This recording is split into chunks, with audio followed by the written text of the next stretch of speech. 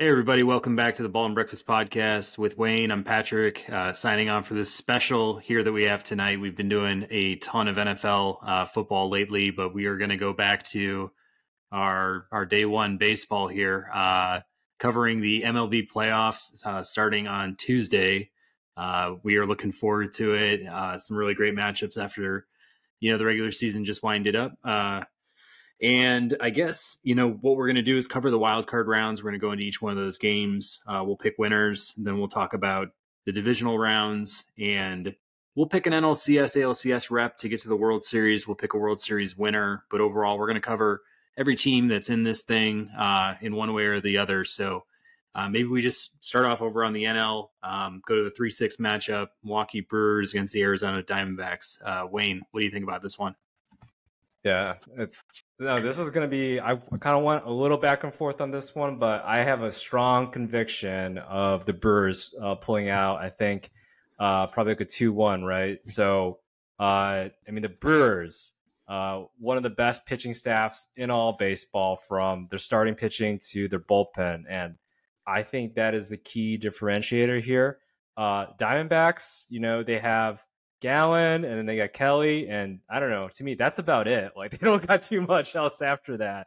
Sewell has been inconsistent at the closer position there, and then this team, like in the second half, the Diamondbacks, the second half they just haven't performed as well as they as their hot start there, and they've been kind of just skating by a little bit, trying to win games here and there.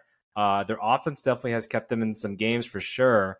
Want to give the kudos to Corbin Carroll out there, Christian Walker, Ketel Marte as well. Like, all those players have shown up, but I just think that with great pitching and that bullpen too, that bullpen is sick. Led by like Devin Williams, but like that pitching, I think, will carry them past this first round here against the Diamondbacks. A lot of people are picking this Diamondbacks to, maybe kind of pull off an upset, be that wild card team that pulls things off. But I don't know, for this pitch against this pitching staff in Milwaukee, that's going to be really a challenge, I think, for them. And I think Milwaukee, they have enough hitting. They're not great hitting. I think they're like bottom half in terms of most metrics hitting wise. But that pitching staff, that'll hold up, and I think they'll battle through there as much as possible. Craig Counsell, I think he's a solid overall manager, and yeah, this Brewers team, I think, at least for this case, they'll get out of the first round here against the Diamondbacks. Yeah. No, I think you hit it on the head. It's kind of where I was leading to with my lead up to this matchup, at least. Pitching stands out for Milwaukee for sure. I mean, some of those guys in the bullpen, even behind Williams, Bryce Wilson, Payamps, Wilner. These guys are all sub-3 ERA guys. They can mix and match how they really like to. Not to mention, you get through those top three in the Brewers rotation. You still got, Wade Miley, Adrian Hauser. There's other guys there that can, pick up some slack if you need a swing guy, or if the game gets top heavy either way, you've got some guys that can just be bridges till you really need to use some of your lights out bullpen guys. So it's like, I really like that for Milwaukee. They've had enough experience here in the playoffs over the last few years where I feel like they're, not going to get, overwhelmed by being in the dance. I think that doesn't, bode the same for Arizona. Last thing I'll say about Milwaukee, you talked about the hitting.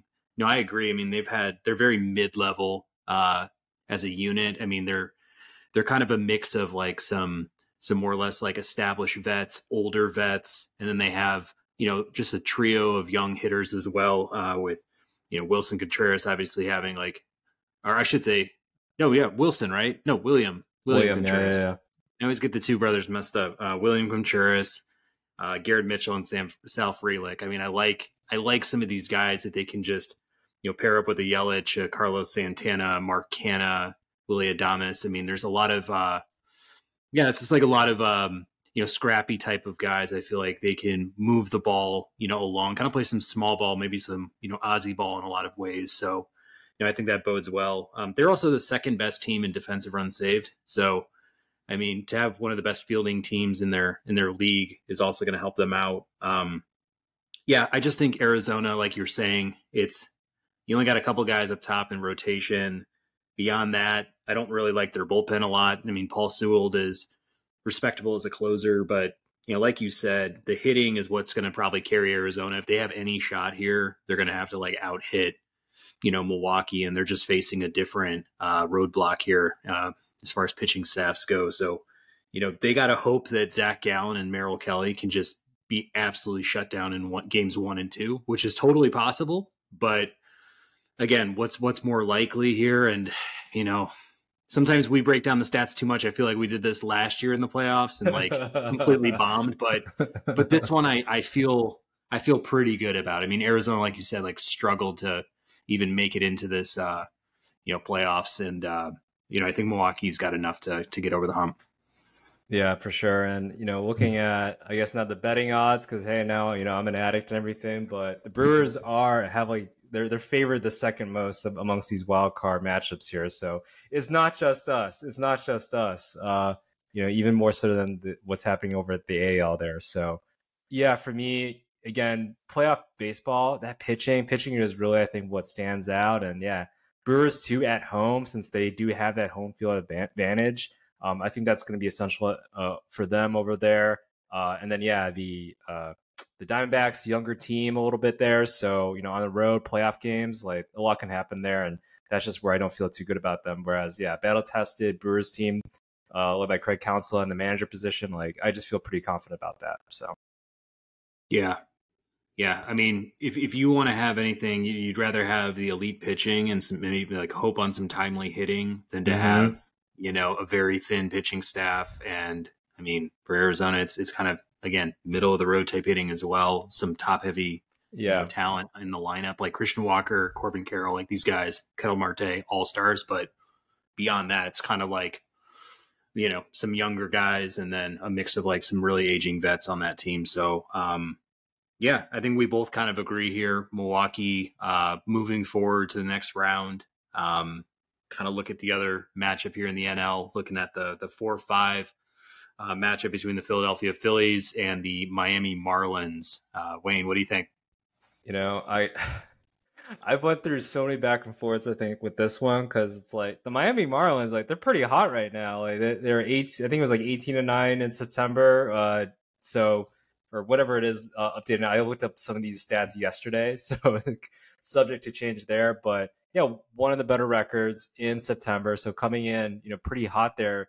That being said, there's a lot of detractors, I think, from me thinking like, oh, this Miami Marlins team, which Miami Marlins or Florida Marlins in previous past in the playoffs, you got to look out for them. I think they're like two out of 3, 2 out of 4 playoffs they've won the World Series in, which I'll take those odds, So, but not having Sandy Alcantara, not having was it Yuri Perez as well, like they shut him down there, and it would be nice to have him kind of there, like in maybe more of a relief role instead of like starting pitching. But hey, it's the new age of baseball. I get it now.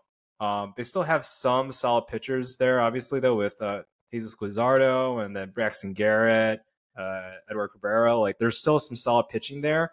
But I don't know, this Phillies team, like they're I feel like they're much more balanced than what they were last year, right? And they went to the World Series last year, and I think going into this playoffs, I think that they're more so maybe on a mission there. Like Bryce Harper's playing first base now and everything, and Kyle Schwarber, he's more of the DH as opposed to like in the outfield, which I feel like that's just a better overall suit for everybody than what Johan Rojas out there in center field. Like I feel like they're better in the outfield defensively with everything there. I know they don't have Hoskins, got injured early in their season, but they still have enough hitting. Their bullpen is better. Craig Kimbrell out there in the closer position. Is he, Atlanta Braves, maybe 5-10 years ago type of Craig Kimbrell? No, but I think he's better than what, maybe the Phillies have had in previous past. And Jose Alvarado, better pitcher, better relief person this season, sub-2 ERA, and, showcased a lot last season, built up his confidence. And I think, this season has just been lights out. So, Yeah, I have the Phillies. Maybe getting two. I don't know if they sweep, but I wouldn't be surprised if the Phillies sweep this. In my opinion, I just think that even though the Marlins are hot, there's just a lot of momentum. I feel like with the Phillies, and kind of what their mission and what they built off last season. So I think the Phillies here, maybe a sweep, but yeah, definitely 2-1. Okay.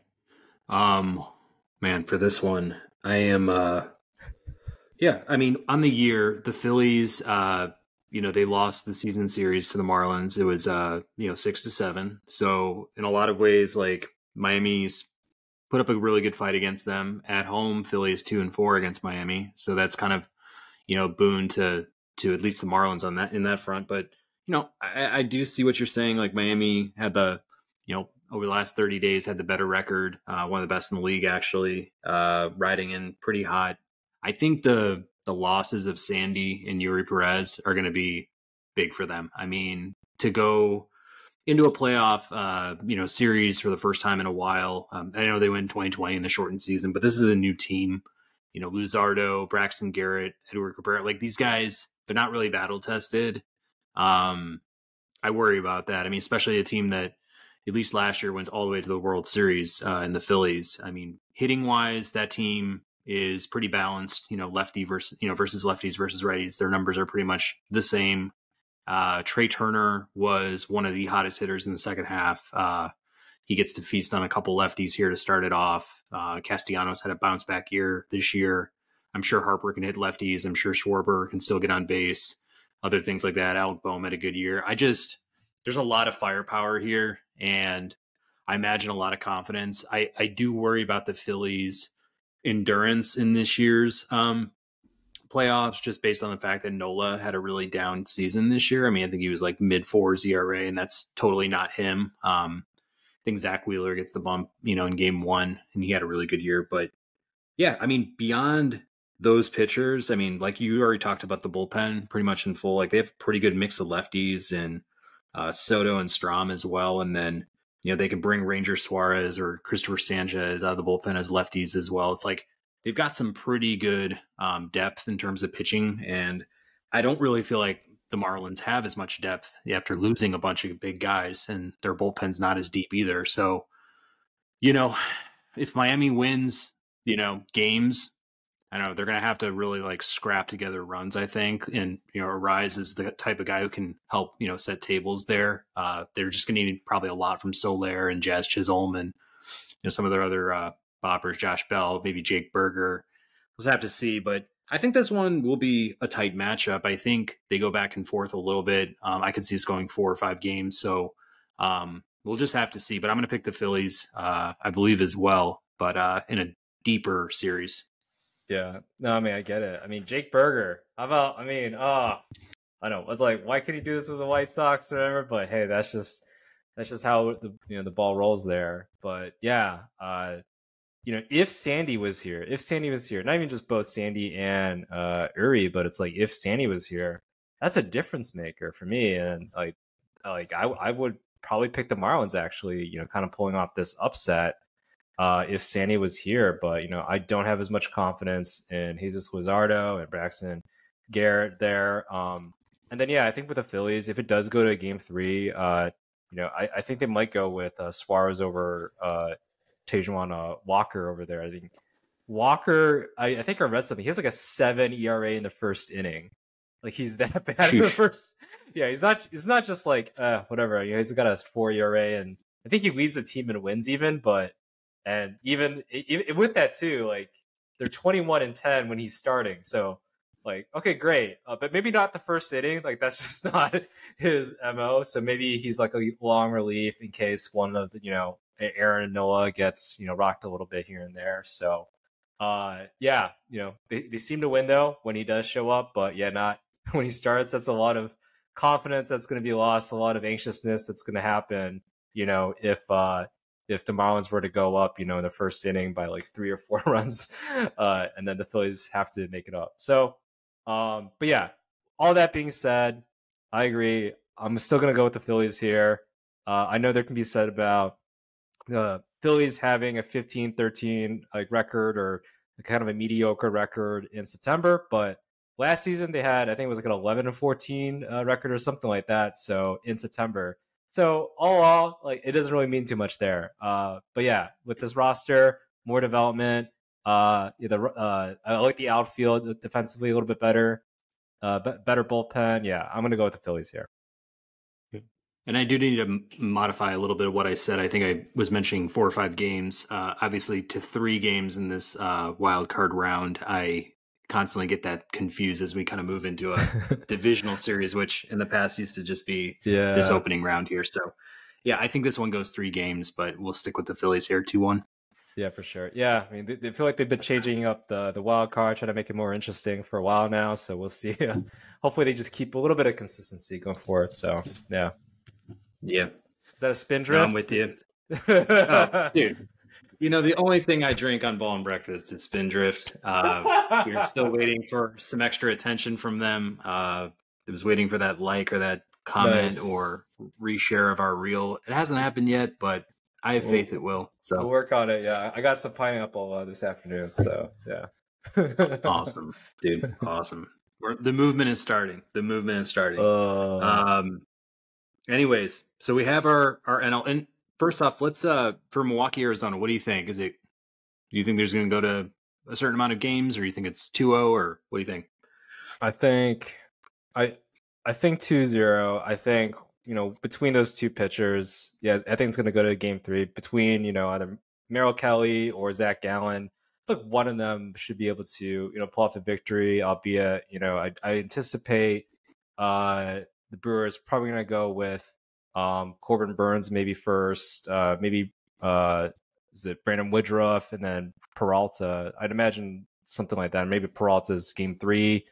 One of those players is going to be able to win that third game, I think, for them. So that's probably where I'm going to lean to. Gotcha. Yeah, I'm going to, based on what I think of Milwaukee, I think they're going to set a really strong tone here. I think they go 2-0. Obviously I have a lot of respect for Gallen and Kelly. I think they both had awesome years, and Gallen is definitely in a top 10, top 15 type pitcher in this game. So not to say they can't do it. I just feel like Milwaukee is going to play with a little bit more motivation this time around. And I feel like Arizona might just be a little happy to be there in their first year in a while.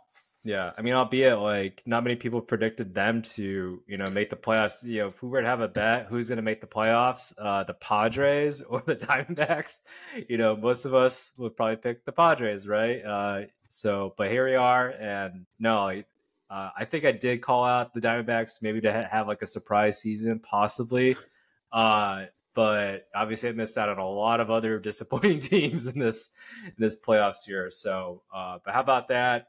Good season, I think, from the Diamondbacks. I think they can build off this, load up a little bit, in the pitching, fill in some holes here and there on the hitting side too. But I mean, yeah, there's a lot to like, I think, from the Diamondbacks so far. Yeah. Not to be going down a deep tangent here, but to be going into playoffs without the Padres, Mets, and Cardinals based on what we thought they would be in the National League, it is absolutely crazy. And I mean, the years for all 3 of those teams finished a little bit differently. Some bottomed out completely. San Diego actually had a pretty decent end to the year, but man, yeah, just shocking. But that's baseball, so I expect similar things to happen here in the wild card series. Yeah, or the Yankees, and they had one of the best bullpens. If you tell me hey, the Yankees with the best bullpen ERA out there, to not make the playoffs, oh wait, what? Yeah, because their hitting just wasn't there this season. So yeah, definitely. Well, I guess staying on the American League here, we can go into the 3-6 matchup with the Minnesota Twins and the Toronto Blue Jays. Wayne, what are you seeing? I mean, I was kind of on the Twins bandwagon a little bit, but then I had to recall that the Twins are on an 18-game playoff losing streak. And part of me is wow. Yeah, I know. Is that going to... Because, I mean, I was this is a really good Twins team. They got solid pitching. They got a solid bullpen. And, they have several starters that, which in playoff baseball, that's usually good for some in case the starter doesn't have the best start to their game, they can have a starter that goes in there, pitches like 3-4 innings of shutout baseball. But yeah, I don't know. I kind of like went back and forth on this a little bit, and I also have to recall that the Blue Jays also have one of the best pitching teams out there as well.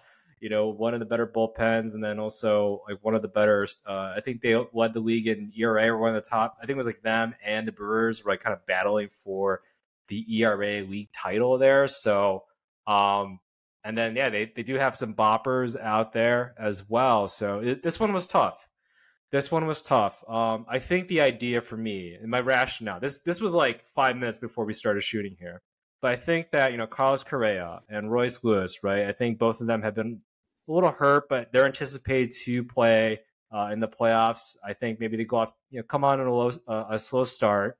Maybe they don't hit as well. Carlos Correa usually hasn't hit that well in the playoffs. He has had his clutch homers here and there for sure, but over 3-game series, that's where again against a pitching staff that has the lowest ERA in baseball, like it's kind of hard for me to picture Carlos Correa kind of going off there, especially after the injuries there. So, and yeah, this is one of the hottest teams in baseball as well, I believe.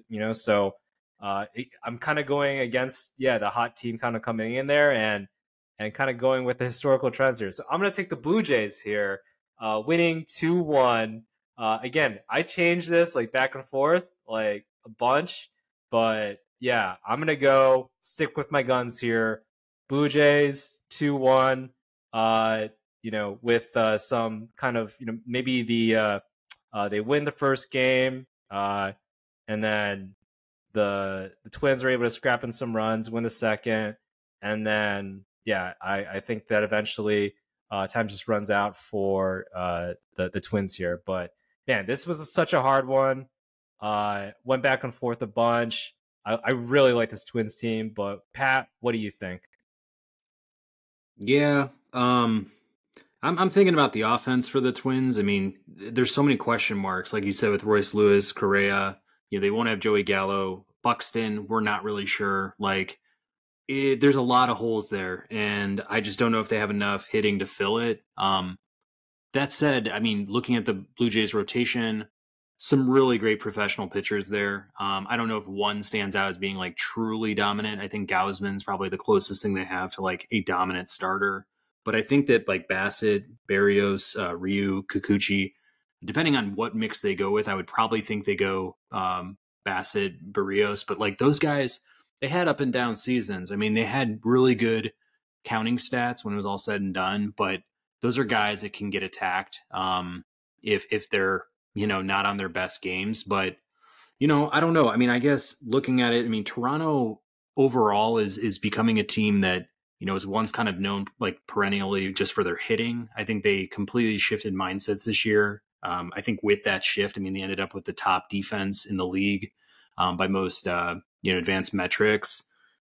Pitching wise, top 4 in the league. I think they also have a pretty solid back end of their bullpen with Romano, Maiza, and Swanson. So it's like, if any of these starters happen to go 5 or 6, I think they can like truly trust the guys behind them, which is a really good thing for Toronto.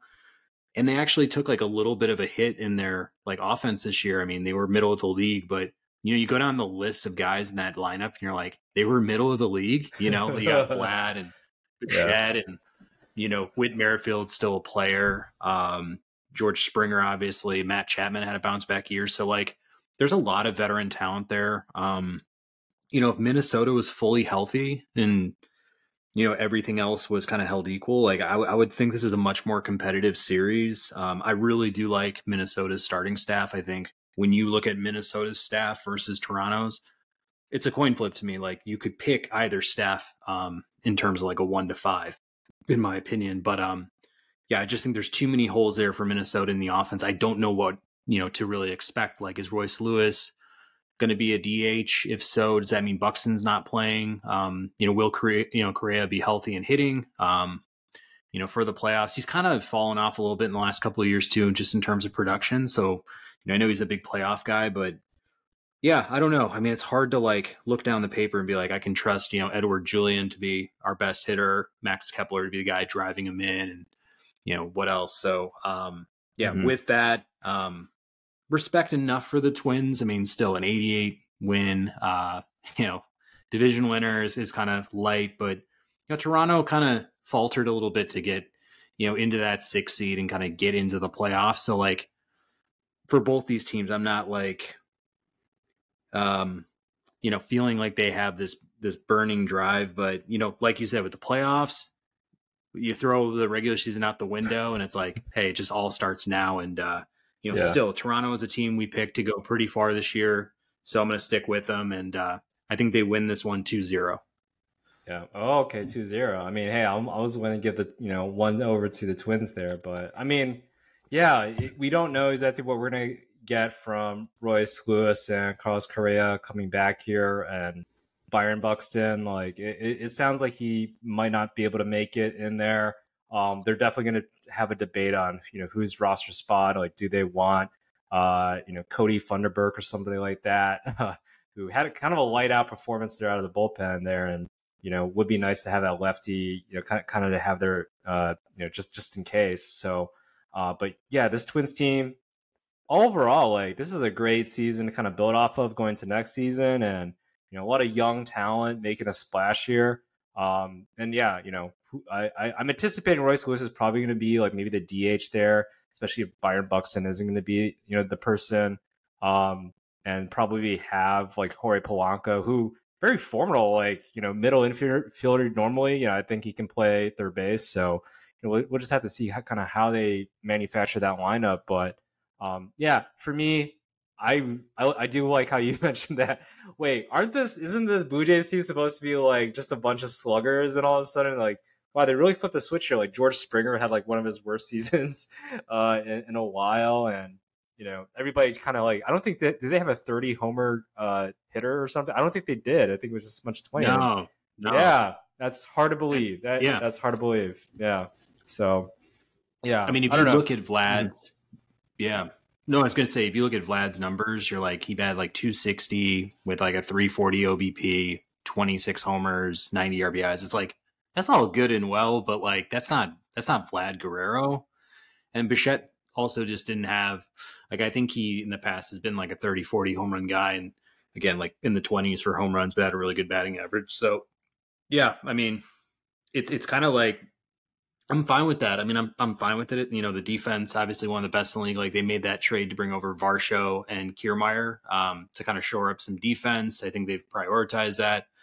You know, Alejandro Kirk more or less like hit the bench a lot for Danny Jansen and others to play catcher. So it's like I'm cool with that. Like you realize just trying to load up on hitting like wasn't going to get you, to the mountaintop. So like, yeah, like edit yourself a little bit and see what you come back with. But yeah, I just figured they'd have a better year. Like I thought they'd be, winning the division or, just really, going that extra mile this year. And it's like they just kind of barely scrapped their way into the playoffs. And it's like they could have easily missed out. So I don't know, man. It's just like hard to know what they'll be.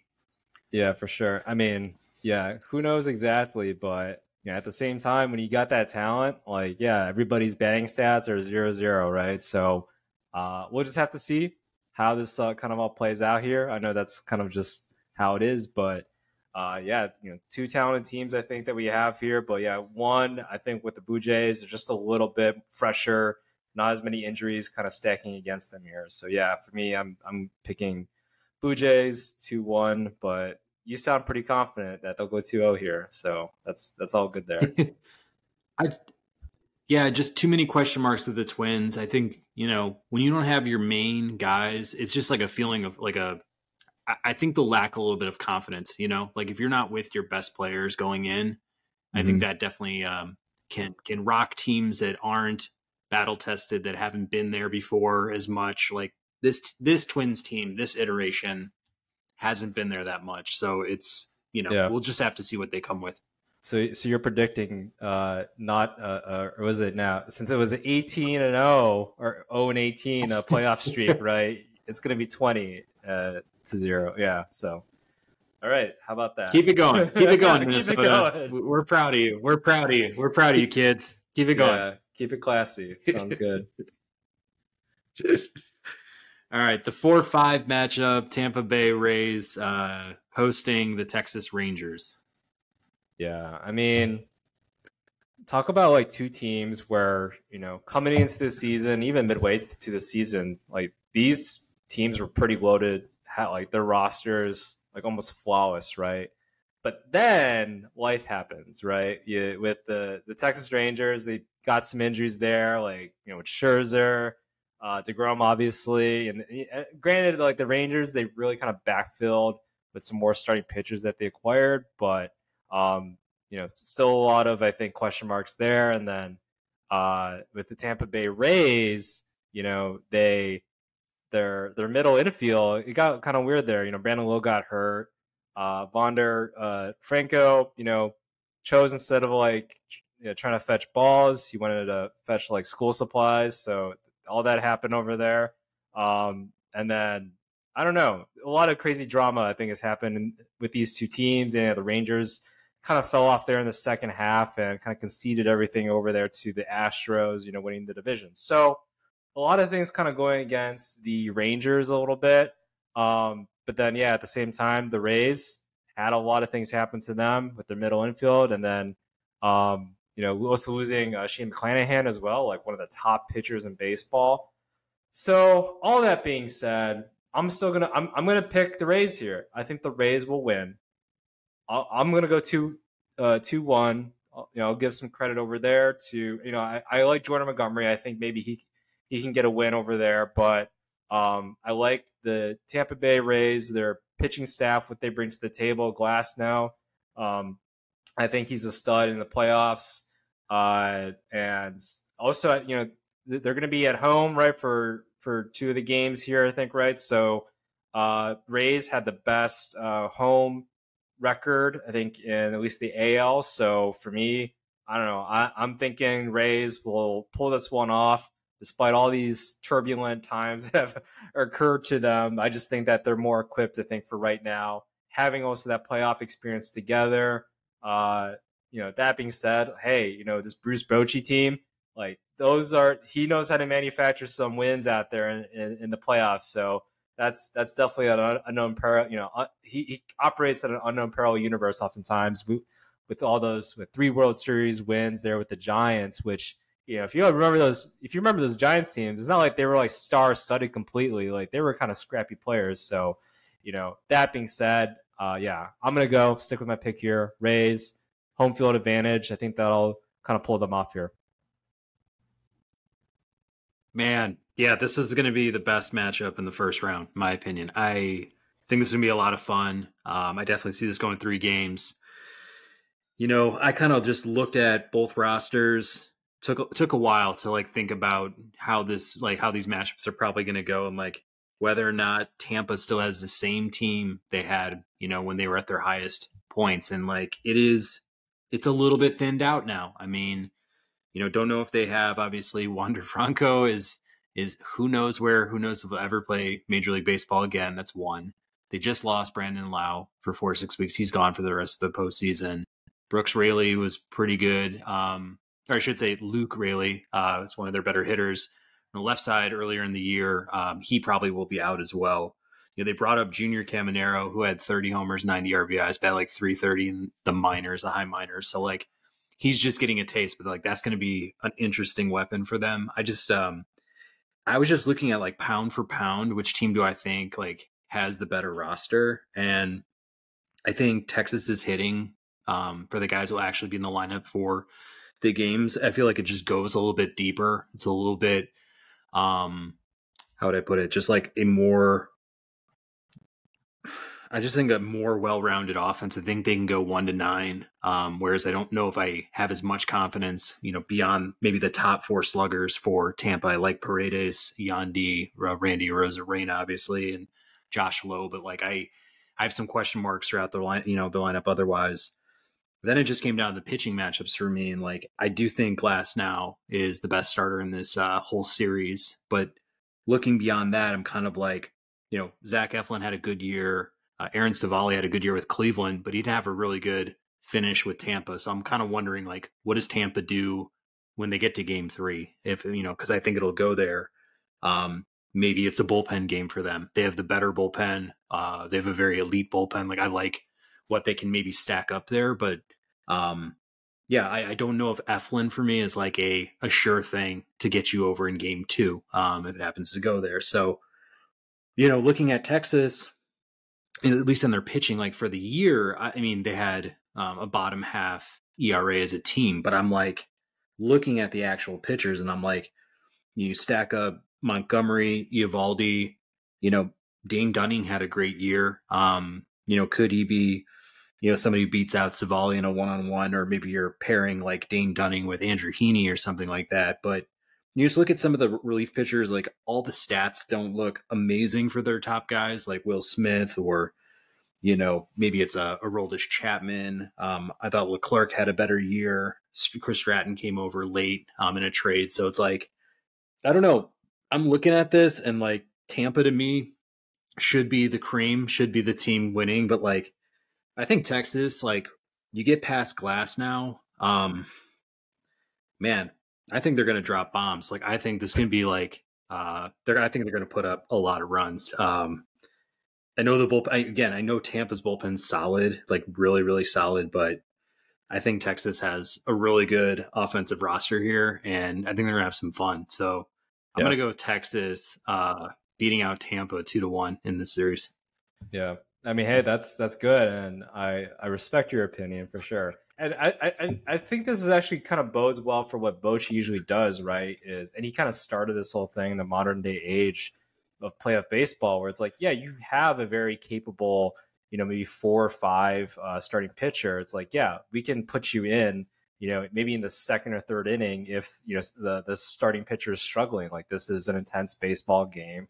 Let's make sure we win this game. So they do have like decent depth, right, at the starting pitcher position, right? You kind of just named about everybody there. Nathan Eovaldi as well, like he won 12 games for them here. So yeah, there's definitely a lot of ways that this can be played out. So if it does become a bullpen game, like yeah, there's definitely some capable pitchers here. Yeah, I'm kind of just thinking the playoff experience with the Rays. Hopefully, I think that plays out a little bit more so like as a group together. I know, yeah, like Corey Seager, he definitely has a lot of playoff experience there with the Dodgers, but that's where I just have a feeling that they're gonna figure out a way, like they usually do. The Rays and Glass now, yeah, he's gonna at least get them. I don't want to say guarantee one win, but I feel like if he can mathematically get that one win, I think Kevin Cash can try to figure out how to get that other one for them. So, but yeah, Bruce Bochy, playoff baseball, you gotta love him though. Yeah. Yeah, I hear you. I mean, Tampa is like a classy organization. Like, sometimes I feel like, they can go to the World Series. They've been to the World Series before, haven't yet won it. But then they've also had these early first round exits too, where I'm kind of like, they get in like almost every year now. So it's like a team like Texas, like they may not know like when's their next time that they're going to be able to bust in. And I don't know, if they didn't end the year on such a sloppy note, I'd have felt like so much better. And I think we were talking about Texas like a dark horse, especially when they had Scherzer too. Like we knew what to expect. If we had some like inkling of like when Scherzer would return to, like if he was available out of the bullpen at least for this series, like that'd have been kind of interesting. But yeah, man, regardless, I'm kind of fixed in on how much I like just their hitting mix, and I think their pitching could scrap some stuff together here. I think they got some good arms. But yeah, man, this one's going to be good. I'm looking forward to it. I think this is the best first round series for sure. Yeah, I'm excited about it too. So yeah, I think we're both in agreement. It's going to be 2-1. And yeah, Kevin Cash and Bruce Bochy, like I think that's going to be a nice little managerial chess match over there. For sure. All right, so I guess we'll go back to the NL here. Sets up a couple different National League Division Series for both of us, I believe. Except, nope, I think we have the exact same National League. So let's go into it that way. The 3-2 matchup, Milwaukee Brewers going to Los Angeles, take on the Dodgers. Man, this Dodgers team, right? They I think both of us, or at least I think I did, right? I think I predicted them. Maybe they take a step back a little bit. I just doubted Mookie Betts, I think. maybe not Mookie Betts. I just think they, lost Trey Turner. And, I wasn't really counting on like their starting pitching to really do too much. And they really haven't, to be honest, I think. And, it's really been like the nice bullpen and then Kershaw. They kind of traded for Lance Lynn out there and he's been formidable. I know he's like under, I think, like paternity leave or something like that. So, I think it's TBD in terms of when he's going to be coming back. But even then, compared to say this Milwaukee Brewers pitching staff, like that's going to be an interesting battle, right, between the offensive power that the LA Dodgers had versus, the Milwaukee Brewers pitching staff and then bullpen as well. So, I don't know. For me, I kind of have this feeling that maybe this Milwaukee Brewers team, kind of like Craig Counsell, just kind of scraps in a few runs here and there and is able to kind of, withhold the other team from scoring, albeit they have like a really talented roster who does have some playoff experience, and future MVPs, right, with Mookie Betts. So, or, possible. I know that Acuna probably has it like kind of on a solidified there, but yeah, I'm going to go with the Brewers. I think the Brewers are going to pull off an upset here. I think the pitching staff, Brandon Woodruff, I think he's like 5-1. He's been kind of lights out since he's been back. So why not continue on that song basically in LA? With that trio, I think of Peralta, Corbin Burns, and then Brandon Woodruff. I think that's enough to win 3 games basically there. And then with that bullpen, I don't know. I just have a good feeling. I think about this pitching staff and what they're able to do. And then like you were mentioning before, like Carlos Santana, like they have some vets to pair up with some of their younger talent. Is it their most explosive lineup of recent memory? No, it's not. But sometimes you don't always need that. So yeah, I don't know. I feel like for me, I'm gonna go with the best pitching staff in baseball, or I should say best pitching, just period team, including bullpen. Go with the Brewers here with an upset, taking over the Dodgers from continuing on the playoffs here. Yeah, I like it. Looking at the Dodgers, looking at the rotation, like you're going Kershaw, you lose, Urias, a lot of their, Walker Buehler, a lot of their other power arms. So it's like, who lines up second? Bobby Miller, Lance Lynn, like you mentioned. It's kind of hard to know like who they're going to actually roll out as starters. They're going to have to probably dig into that bullpen, which is a really, really good bullpen early and often, I think, in these games, especially with Kershaw, because we broke him down too. Like his career, postseason line isn't the most respectable, but if there's one thing the Dodgers can do, it's definitely hit. I mean, I love Freeman, Mookie Betts. They're like 2 of the best hitters in the game. Will Smith is obviously, turning into one of the best catchers in the game. But it's not one of their deepest rosters for sure. I think they've got, quite a bit of holes around the diamond. To be honest with you, like you're saying with Milwaukee, I mean, if they go 2-0 against Arizona, for example, they could roll out Brandon Woodruff, in game 1, and he's an ace. He's a staff ace. He's not a number 3. They could roll out Peralta, or maybe it goes back to Burns if they play a 3-game series in the first round. So just really like that starting staff. We talked about their bullpen already. We talked about their team in full, and I'm kind of with you. I think Dodgers perennially have like kind of disappointed. I mean, they won in 2020, but year in, year out, I feel like they're a beatable team when you get to the playoffs. I think they seem to fumble the ball a little bit. Roberts seems to make some like questionable decisions and pulling guys. And, I feel like he's got these hard pitch count limits on certain folks. And it's like, sometimes I feel like he doesn't make really like the gut rational call when he's supposed to. And I think he, can be a detriment to his team when they get there. So like Milwaukee, especially if they come out the hole, at least in the first round, I have them winning 2 games. I think they get on like a streak where they just feel like super confident and like able to kind of take on anybody. And I think, this isn't the Dodgers team that I would, look at and say like, this is their year. So given that, I'm kind of like, this could be Milwaukee's. So let's give them a chance. And I think they can beat them in, maybe 4 games here. So we'll see. I mean, I'm thinking 5 minimum, at least for me. I think I'm thinking 5. Like you were saying, the Dodgers, they tend to just try to out hit teams, right? And that was their whole thing. Like and just go straight to the bullpen, like basically have a starting pitcher out there out of default, and then just kind of go to the bullpen, and then they're able to manufacture some runs. But I think it's going to be a challenge in a playoff atmosphere to do that. Yeah, when you got some aces over there with the Milwaukee Brewers. So yeah, for me, again, gonna take the Brewers here. But yeah, I'm gonna be a little bit closer there. 5 games, 5 or 6 games, something like that. Got it. All right. Moving on to our other one, we have the Philadelphia Phillies taking on the Braves in the next round. Yeah. I mean, this is definitely going to be a battle. Like, you're talking about two teams that have represented the NL in the World Series of recent years. So, but in this matchup, like I said, the Phillies, they have, essentially the same roster that they did last year, except just a few more players. Yeah, the record doesn't really showcase an upgrade. Nola didn't have the best year, but I think he did show some promise in September a little bit on his last couple of starts. So getting into playoff form there. But yeah, I'm gonna go with the best team in baseball all year here, the Braves. Part of me wants to pick the Phillies, and I get that they beat the Braves last year.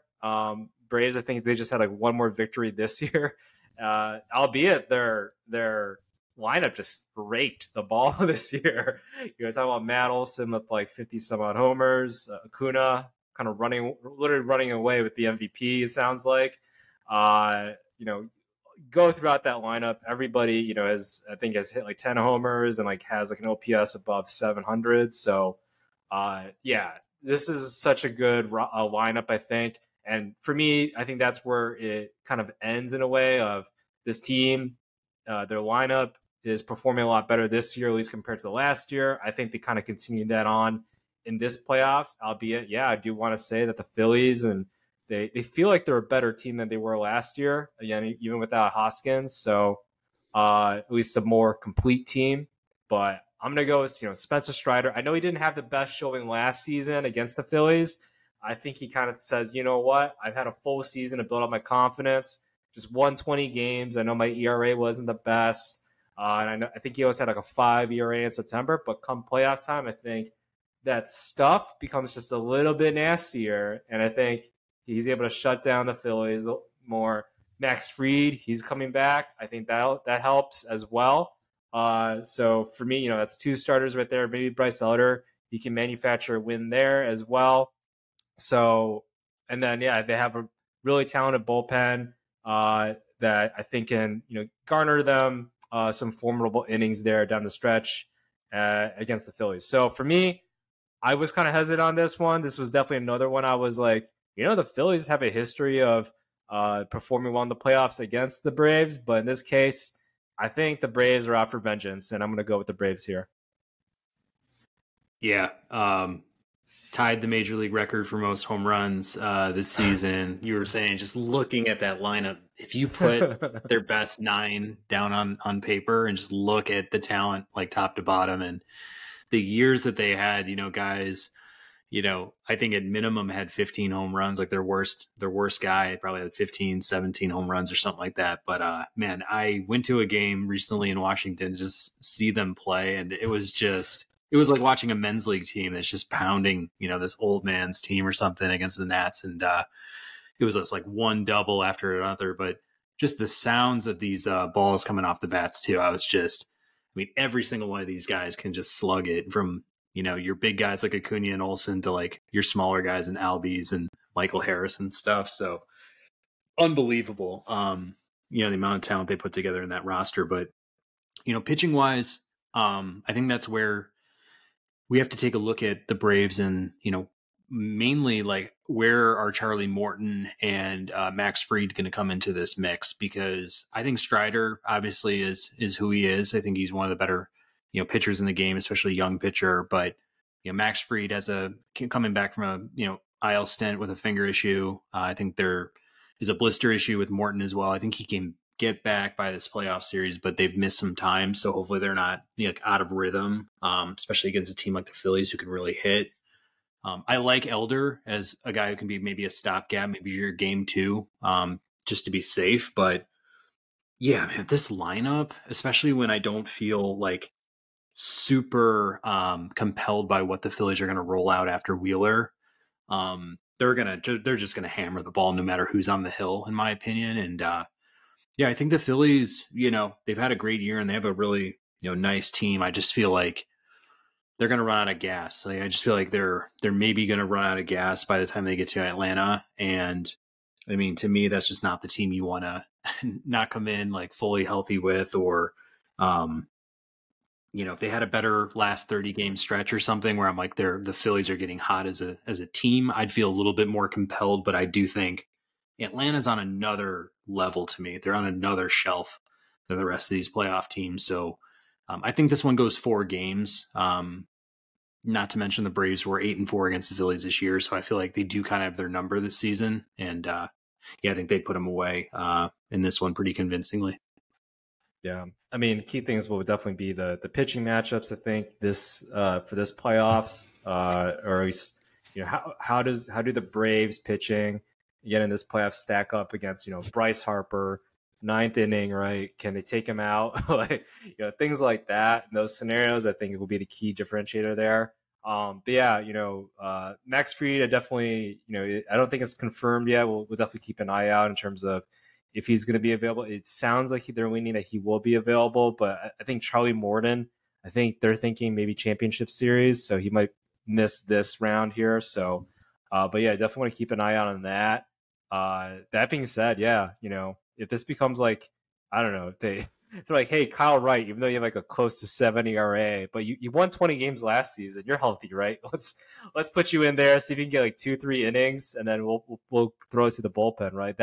That just might do it for them again with this lineup. And like you said, this lineup against this Phillies hitting or pitching squad, like yeah, I don't know. This this team rakes ball. So yeah, it's going to be a tough one. But yeah, for me, I don't know. I just feel like it's been kind of a good year overall for the Braves. They have a little bit of mystique and a little bit of swagger to them. And yeah, I think they'll carry that into the playoffs here. Yeah. So I guess just staying on the NL, we won't cover an NLCS, although I think we have the exact same one. But who do you think is going to represent the NL then, looking at the Brewers or the Braves? Yeah, funny how we like picked like the entire like NL like that, but uh I mean, yeah, hey, this is what you want in a matchup, right? This is kind of like, in MMA, there's like maybe a knockout artist versus like a jiu-jitsu person. So you have the best pitching squad in baseball versus the best hitting squad in baseball. And yeah, maybe, it's like, all right, do the Brewers have enough hitting versus do the Braves have enough pitching? I'm going to take the Braves here, though. I think the Braves, yeah, they got Mr. Knockout artist, Mr. K there with Spencer Strider. I think he's enough. Add on Charlie Morton, who, this guy's like 40 years old or whatever. Like, I think he has plenty of playoff experience. I think he'll kind of come in. I'm sure I think he did like a simulated game, has been pitching on the side there, so he's trying to stay somewhat fresh. But yeah, I think he comes in and is able to pitch, kind of up to par where he's at, mentally there. I think he's just such a vet. So, and then yeah, having Max Fried, who I think will probably be available then in the championship series, Spencer Strider, Bryce Elder there for sure, if they are able to get ahead. So, yeah, I feel like they have enough in terms of the pitching side to, stifle whatever the Brewers are able to do. And then with that, yeah, it's like maybe this does go like a 5-game series with that then, in my opinion. Again, that being said, hey, this Brewers team, if Woodruff, if that pitching squad, Burns, Peralta, if they can just like throw past these hitters, that would be amazing. That would be like old school baseball, right? Where it's like you have the pitching staff just, even though you have like 50 homer hitters, Barry Bonds out there, you're able to kind of get past them, right? So we'll have to see that, but I just feel like this Braves team, they got a lot of swagger going on there, and they have enough, I think, to get past any team, even if it is like the best pitching rotation out there. Yeah, it's it's tough because yeah, this is the best pitching team statistically versus the best hitting team. And I think the Braves, you just look at the names of their pitching staff versus Milwaukee's pitching staff when healthy. I think they both stack up pretty well. I mean, to go Strider, Fried, Morton against Burns, Peralta, Woodruff, like that to me feels more close than what the Braves are going to roll out there offensively versus what Milwaukee will. And, I'm all for a Cinderella story and stuff. And like, seriously, I'd love to see this happen. Like if Milwaukee does happen to like roll through them or something like that, just by their pitching and getting some timely hitting. But again, like they're going up against maybe one of the best offenses of all time. Like we are seriously considering, like I'm like, we don't know where Acuna's, career is going to go, but at this moment, he is probably one of the best baseball players we've seen in the last like 25 years for sure, like pound for pound. And it just never stops, man. It just never stops when you get through that whole, team. So I think this is where it kind of ends for Milwaukee. I think they can make it maybe somewhat competitive, but maybe on a game-to-game basis, I think it gets competitive. But in a best of 7, I think this one's going to go 5 games for me, and I'm going to pick Atlanta again in 5. Got it. Yeah, I think that's mine too. So we basically have like the same exact NL, I feel like. So, hey, how about that? Let's play some bets here. Let's win some money. I think that all about settles it. So, sounds good. All right, well, let's kick it over to the AL to find out who's going to be facing the Braves. So let's first go to the Toronto, or sorry, the Toronto Blue Jays taking on the Houston Astros. We both chose that same matchup. Yeah. I mean, sorry, Twins fans there about bringing up the 18 straight playoff losses there. But yeah, so one of the better pitching staffs out there in terms of the ERA and such, going against, this Houston Astros team who's been to the ALCS, like I think 6 years in a row. And if they're going to do this, then it'll be, I think, 7 then, if my math is correct. So I think, they advanced to the 7th one. Pretty simple as that, in my opinion here. I think, the Astros teams are kind of they're hitting the stride. They kind of went the inverse, right, of what the Rangers, I think, were doing. Like Rangers, they kind of came out hot. The pitching was doing well and everything, but then the Astros, they weren't that healthy throughout the entire season. But kind of thinking in the future, right? It's like, oh, we want Altuve to be healthy for the playoffs. Yordan Alvarez, got banged up a little bit here and there too, and he's hit pretty well though consistently throughout the season. Jose Abreu, I know he was kind of the newcomer, didn't perform as well as like maybe he did like with the White Sox, but still a solid at bat. I think going into this, but they did get Justin Verlander, and I think that's a key thing for them. Like you're talking about a future Hall of Famer who's still pitching really well. Had like a low 3 ERA, and I think he won a majority of his games. I think he had 11 games. I think won 7 of them. So, having that ace there with the world's a playoff experience, all the confidence in the world, like that really, I think, kind of pushed them to be like, oh yeah, we are the Astros. We did win the World Series last year, and it was a great move too, because I think the Astros pitching just wasn't there compared to last season, and they kind of stepped up a little bit. So, I like the Astros here. They're getting healthy, kind of right at the right time, and they're hitting their stride right at the right time. Maybe not the best season, but kind of like maybe the other Texas team, and that's in the NBA, the San Antonio Spurs. Like, all right, we'll do a little bit of load management, get by the season, and then once it comes playoff time, we're ready to kick it up a notch and perform to the best and as healthy as possible there. So for me, I kind of think that in that same way. I think I'm going to pick the Astros here. I'm going to say it'll be competitive. I think maybe 6 games. 6 games, I'll leave it at that. So, but yeah, going to have the Astros going to the 7th consecutive championship series here in the AL. Yeah. Man, I see this one going 7 games, actually. I do, because I like how both these rosters are configured. I think they match up really well pitching wise, especially with Houston's pitchers taking a step back from where they were last year. Like each one of their top 3 took a step back. I mean, Verlander, he's not the Cy Young that he was last year. Framber Valdez, I had much higher expectations for him. He was good, but he wasn't like what I thought he could be. I thought he could be easily a number one in this league. And then Christian Javier actually stumbled a lot to the point where, whether it's him, a combination of Hunter Brown or JP France, like we'll just have to see like what they plan to do there. So I'm a little concerned, like how deep some of these guys may be able to go, especially against a quality hitting team like Toronto.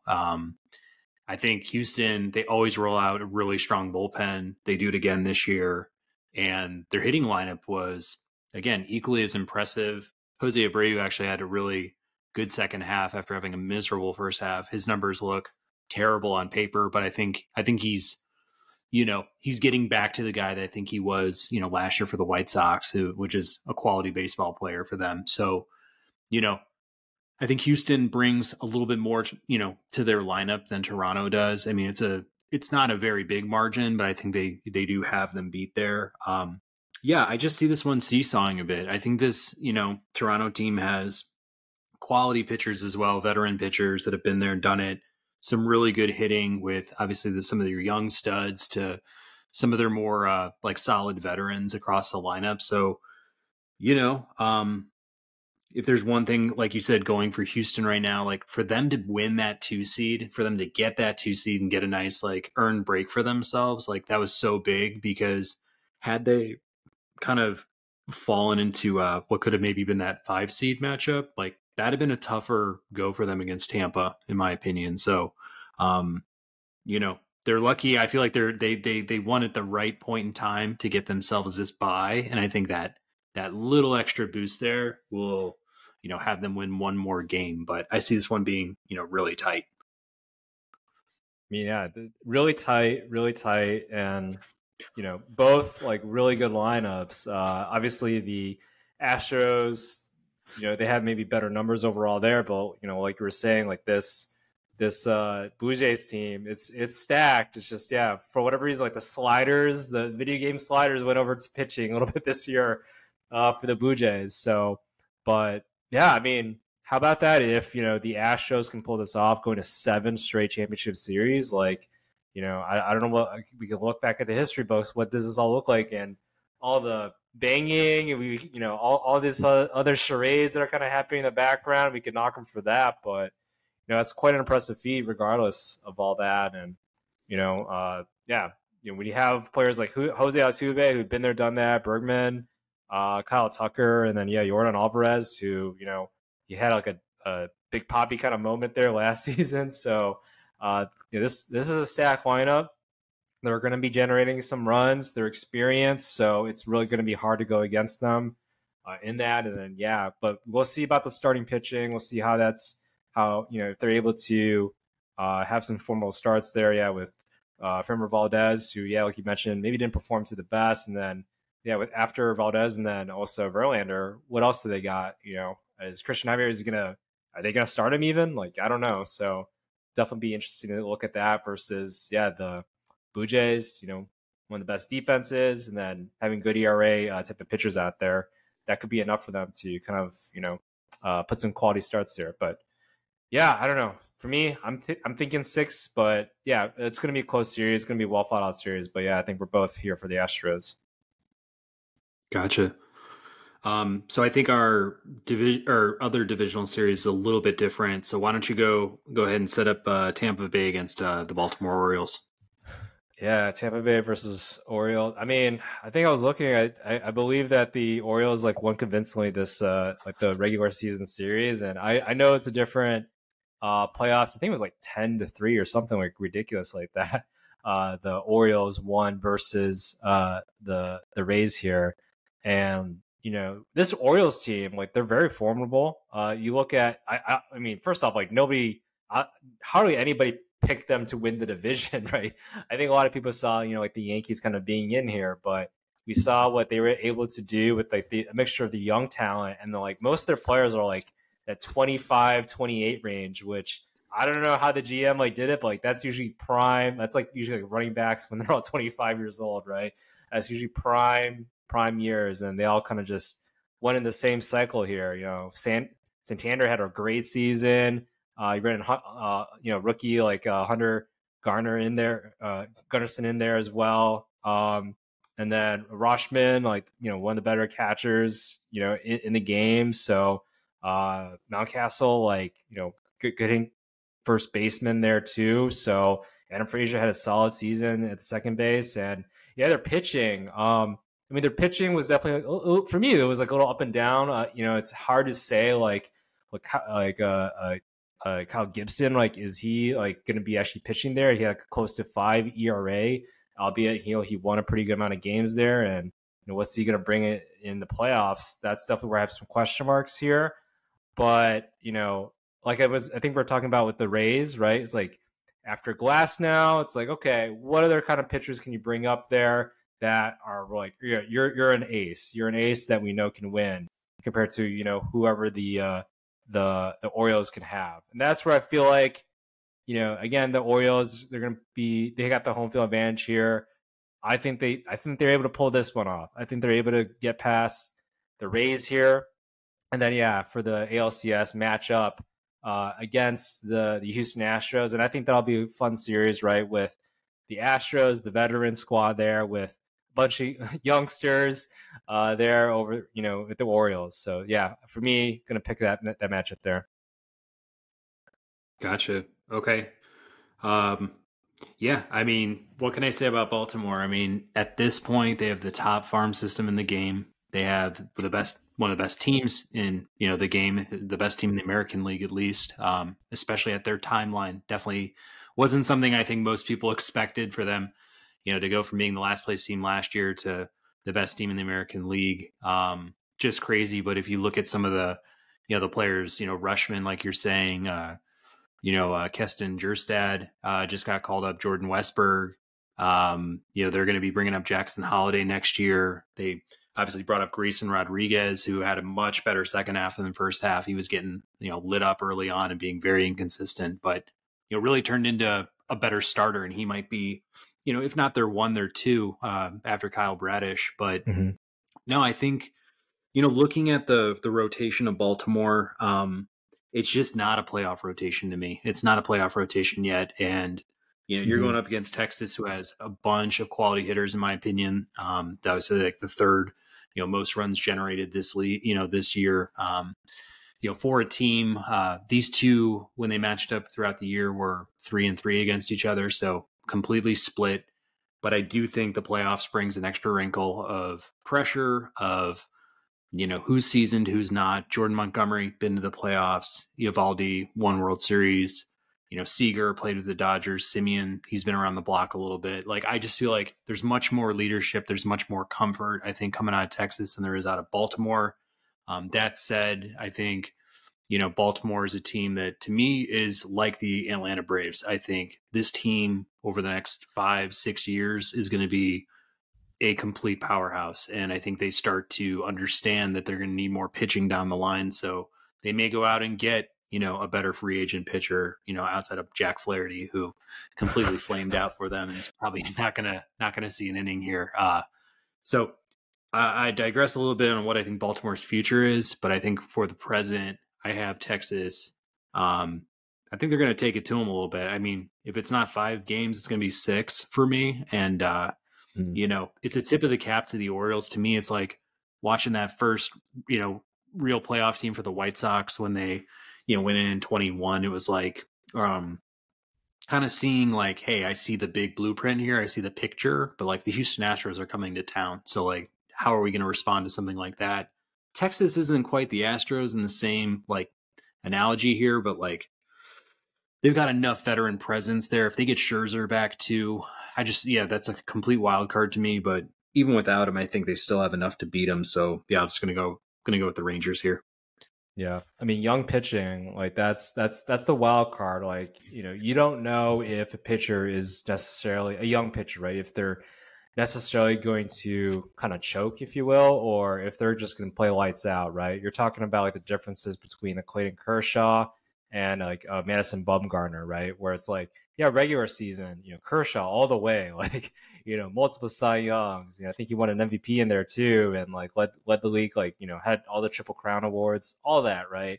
But in the end of the game, like if you want a pitcher to play in the postseason, which one are you going to pick? I'm going to pick Madison Bumgarner 9 out of 10 times, 100% of the times there. So that's just kind of the feeling here. And we don't know exactly what, Kyle Bradish or Grayson Rodriguez are going to bring in the postseason playoffs, but regular season success, these are two of the best pitchers I think that they have. And yeah, they're definitely going to have their starts here, but yeah, the rest of the squad, there's a lot of question marks. There's a reason why they traded for Jack Flaherty, right? It's just to like see, okay, does he have anything like that? Can he bring something to the table? Had like a 7 ERA or something like that, or 6 ERA, just did not perform that well. So, he probably won't make the rotation there. But then, you bring in the Rangers again, Bruce Bochy. Like this guy knows how to manufacture wins in the playoffs, and I think that could be the X factor, with the teams that you have here at least. So, no, I think that makes sense for a pick. And then, I do like, like the 5 rotational players or starters that they have there that they can, have 3 of them start and then have the 2, fill in when they need to there. So that really goes a long way, I think, for them. Yeah. I also think one big missing piece for Baltimore is their closer. They won't have Felix Bautista there. Yep. That's a huge reason why they, obviously, got to first place, were able to lock up the league in the way that they did. And, their bullpen gets, dramatically thinner once you lose him. I mean, Yennier Cano was an amazing setup man for him. You ask him now to move into the closer's role. They still have some pretty good arms out there. Some guys that were sub-4 on the year, but it's that's huge, man. That is huge. And they need every single arm they can get. And it just feels like they're not equipped enough on either side of the ball at this stage to be, outclassing teams in a very dramatic fashion. I think they go down the first round. Yeah, I think it's one of those they're a young team, but they don't necessarily have the young, or they don't have the pitching just to persevere them and get some innings for them. I think that's just the biggest thing here. So to set themselves up for a Ryan Mountcastle to hit a homer or grand slam or something like that, or kind of will their way to win and find those runs in a close game, that's going to be the battle, I think, is keeping it close for this team. And then, not having Felix Bautista to close out games, it goes really far. We talk about closers and the whole Moneyball thing. It's really nice to have that Mariano Rivera type of closer out there in the playoffs, just to you have that confidence that things are going to work out there, where it's Mariano or Kenley Jensen type of player, right? So that's going to be hard. And Yennier Cano, if you look at his, I guess if you look at his stats, this is his first good year. He wasn't that good the rest of the year, or the rest of his career. And so we'll see though what happens. I think, when those situations come about, against a stacked Rangers type of squad, or whatever team I guess that the Orioles face here. Yeah. So I guess with that, it sets up 2 different AL CSs for both of us. But who do you have repping the AL in the World Series? Yeah, I mean, this is definitely going to be a tough one, I think, for me. But I'm going to pick the Astros. Yeah, I'm going to pick the Astros here. It sounds cliche and everything, picking, I guess, the World Series winner from last year, but I just like that they were able to kind of just manufacture and move their way through the season, and then now they're all kind of healthy, basically ready to go here, compared to maybe some of the rest of the teams out there. So, against this young team here with the Orioles, it's, for me, again, the experience. I think that just outweighs everything, and I think that the pitching, the bullpen, I think those are the 2 advantages of the Astros that they have here. And, we were talking about before with the Orioles, not having Felix Bautista. That's going to be hard, I think, especially when you have a Jordan Alvarez or a Jose Altuve there in the 9th inning, right? If there's a man on, good luck with all that. And, it's a 1-score game. So that's going to be tough, I think, for them. And I think the Astros, they're going to get by with their experience here. I'm gonna say like 6-7 games, something like that. But yeah, I don't know. I just feel like the Astros are the scariest team here, in my opinion, just because of all the playoff experience that they have. And yeah, their team is just healthy. Are they as dominant as maybe years past? No, but I don't think they have to be. And yeah, they have enough talent to win here. So, but yeah, I have Astros going to the World Series. Let me know what y'all think about that. But yeah, it's I think it'll be a good one here. But yeah, Astros 6 or 7 games. Yeah. This whole idea of them getting a bye was so big for them. It just helped them to obviously reset. I think bringing Hunter Brown, if I were them, obviously he had a great first half and then he completely struggled second half. But this is his first time like really being stretched out for an entire season. I think what you do is you put him in the bullpen, and I think he's going to be just an Lights extra out. piece for them. Just an extra piece for them going into this playoff run of theirs. I'm with you. I think they have a good matchup on their hands with Texas. I would love to see Max Scherzer come back, be able to like duel it out with Verlander in some fashion. I just think it would make for great, drama and theatrics and stuff for that round. But Texas is going to hit regardless, and I think they're going to do pretty well. I think once again to the bullpen of Houston's, I think it might be a little bit tougher sledding for them, but on the other side, it's just that Texas isn't necessarily like the deepest pitching team. I think there's a lot of arms in there that I like, but Houston's lineup is just it not only produces, but there's just so many like Hall of Fame caliber guys, just high. I don't even know what it like. High confidence type of players. I was going to say high character, but we're talking about the Astros. I like Abreu. I like Altuve. I like Bregman.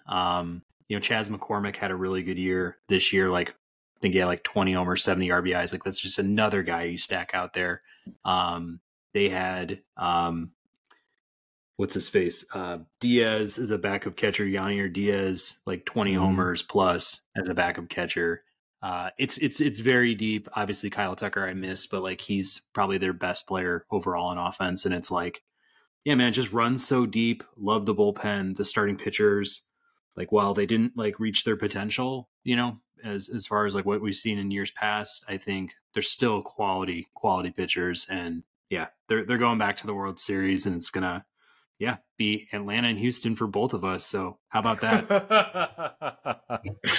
How about that? Yeah. I mean, I think, we picked basically the same kind of, layout, like something the same, like, I think we're both high in the Brewers here. And then, obviously I think our biggest difference was like the turnout of that 4-5, the Rays and the Rangers there. But I mean, apart from that, like, we had the same kind of breakdown of what's going to happen there. So, but yeah, I don't know. For me, it was kind of just this Braves team. I feel like they got a lot of they're just a hit squad. Like they're nasty as hell. And yeah, the experience and then the Astros and how they're coming in now healthy and everything. Like for me, it's just gonna be a nice clash there. So it'll be a fun matchup now.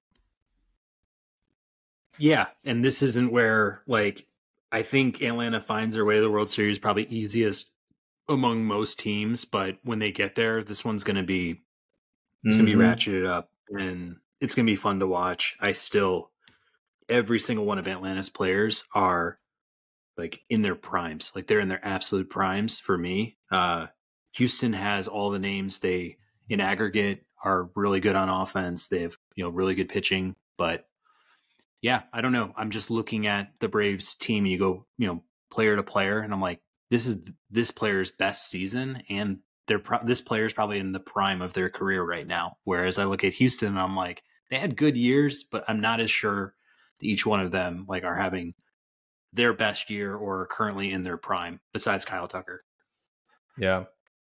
Yeah. And hey, this is, interesting kind of a matchup here of, the 2021 World Series, right? Where the Astros, they lost to the Braves there too. So, but yeah, like to your point, there was a lot of things like that I was kind of contemplating on where, I think the Braves, they're, I mean, Acuna is definitely like the difference maker. He's probably the best overall player in this entire like World Series that we're kind of conjuring up here.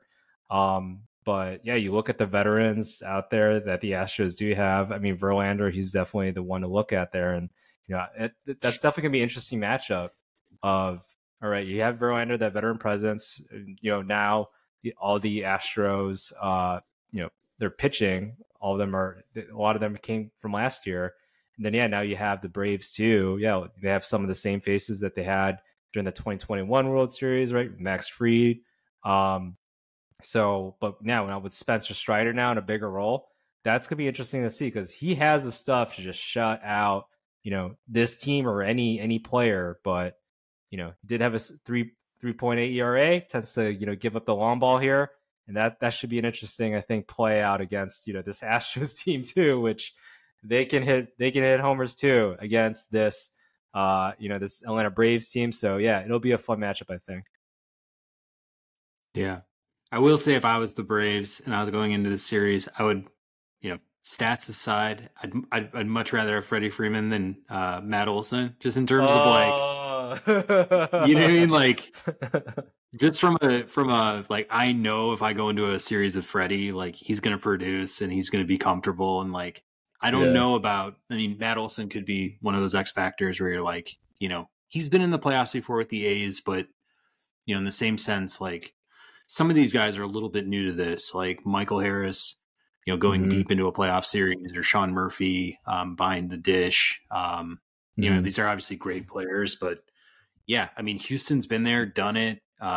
They're all comfortable. They've all pretty much been there. So, man, I don't know. This is gonna be a lot of fun, man. I mean, easily 6, if not 7 for me. I'll go Atlanta in 6. Yeah, I'm probably thinking the same thing. I'm gonna go all the way. I'm gonna say Atlanta in 7. I think this is gonna be clash of the Titans. I think the key thing is, once they get Charlie Morton right in the championship series there, that should help them, with solidify that pitching staff.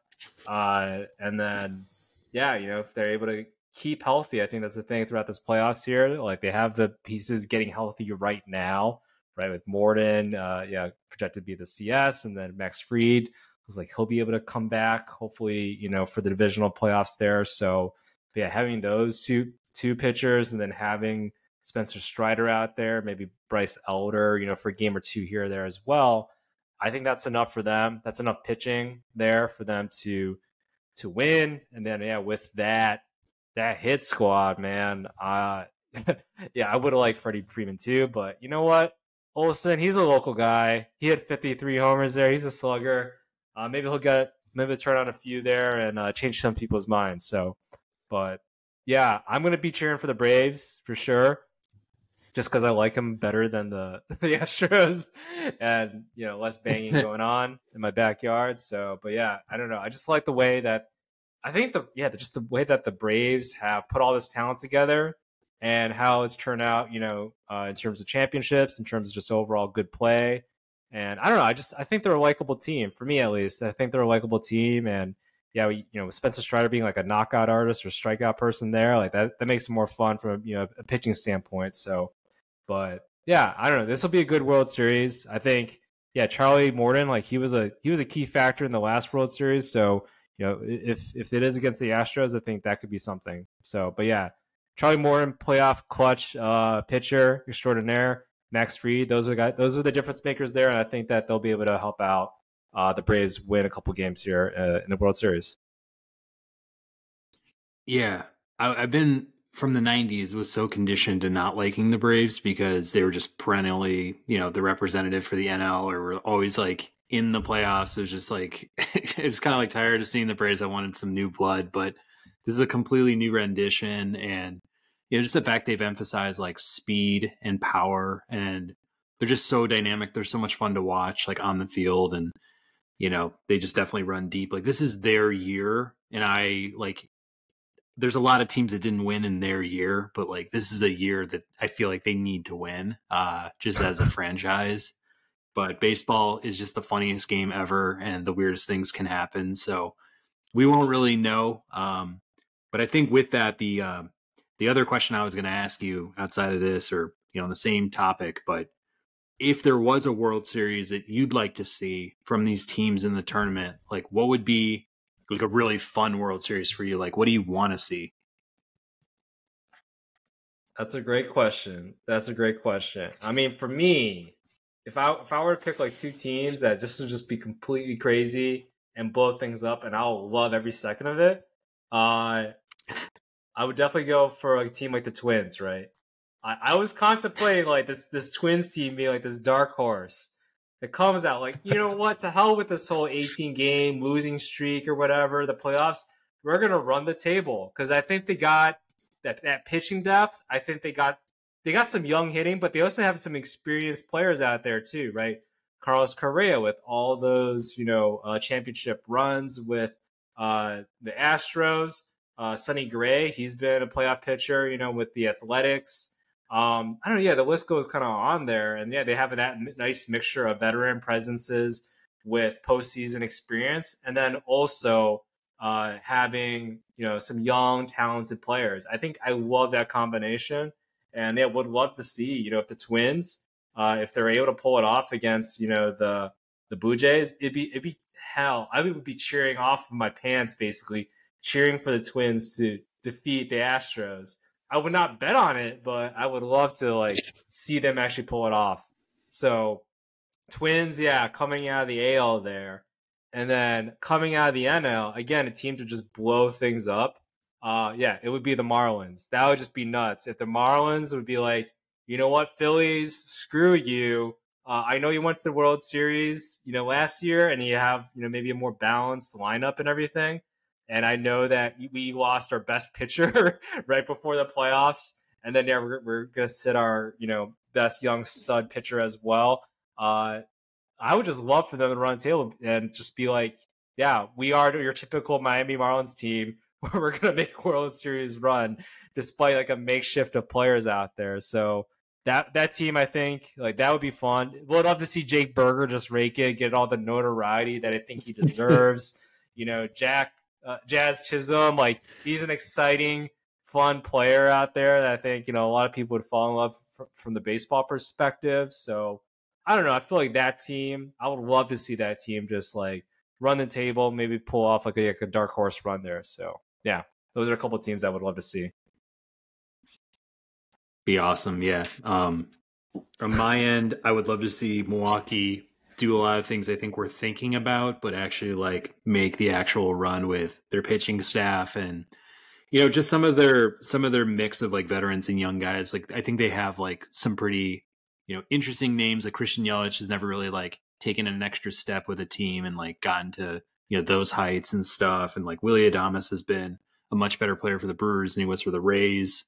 It'd just be fun to see them like kind of take down some juggernauts like the Dodgers and then the Braves and then like make their way into the World Series. And I don't know, if I had a team to like match them there, it'd be like Toronto, because I always grew up liking Toronto. They were always kind of like that, I don't know, underdog, at least for the AL East, and they won their 2 titles in 92, 93.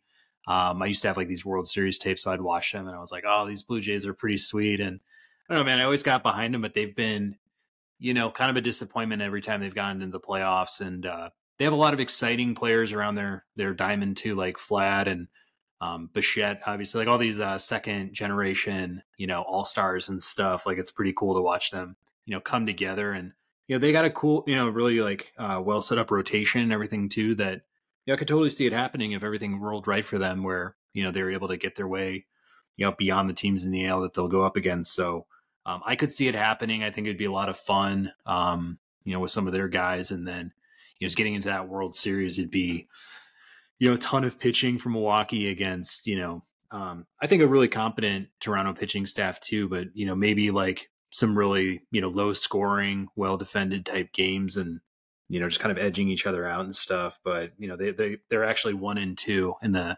defensive run save categories, Toronto and Milwaukee respectively. So, it would just be like really well played baseball, to be honest with you. And Milwaukee's never won a World Series. So if they happen to go over, that'd be the first one they ever won. So, would really be happy for that city, even though now with Giannis and Dame Lillard and, winning a title recently, like maybe Wisconsin and Milwaukee are like the new destination for sports. Yeah, it becomes title town. No, I mean, yeah, the Brewers would be, I think we have that same mindset. We just want like low scoring postseason game, like a 1-0 matchup, like a bunt single at the ninth inning or something like that to drive in the run. But yeah, no, there's like some nice veterans out there who I don't think that they've won a championship with the Brewers there. I mean, yeah, Yelich, we definitely mentioned him. But yeah, Carlos Santana, I know he went to the World Series with Cleveland, and then Josh Donaldson, I know he's been kind of thrown around a little bit, but he's, with those Toronto teams, right? He was definitely an explosive kind of player there.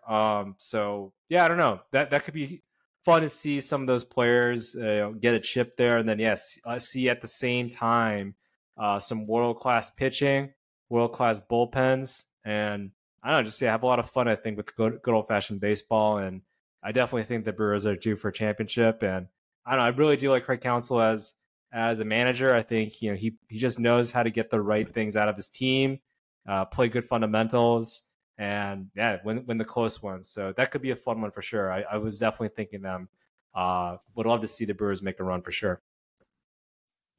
Yeah, I think this year more than the last decades worth of baseball, maybe 2 decades worth baseball. Mm-hmm. It's gonna. I think this whole like set of playoffs can be the most fun that we've watched in a long time, based on just how the timing of the game is sped up. The elements of bringing in speed to the game, like reinserting speed back into the game where you have stolen bases and guys really going for it, and then getting rid of this stupid shift. It's like, it's just nice to watch players have the opportunity to, like, hey, if I hit a smoking liner to the right side of the field, there's not gonna be like three players all positioned there waiting for it. So it's just opened up the game a lot more.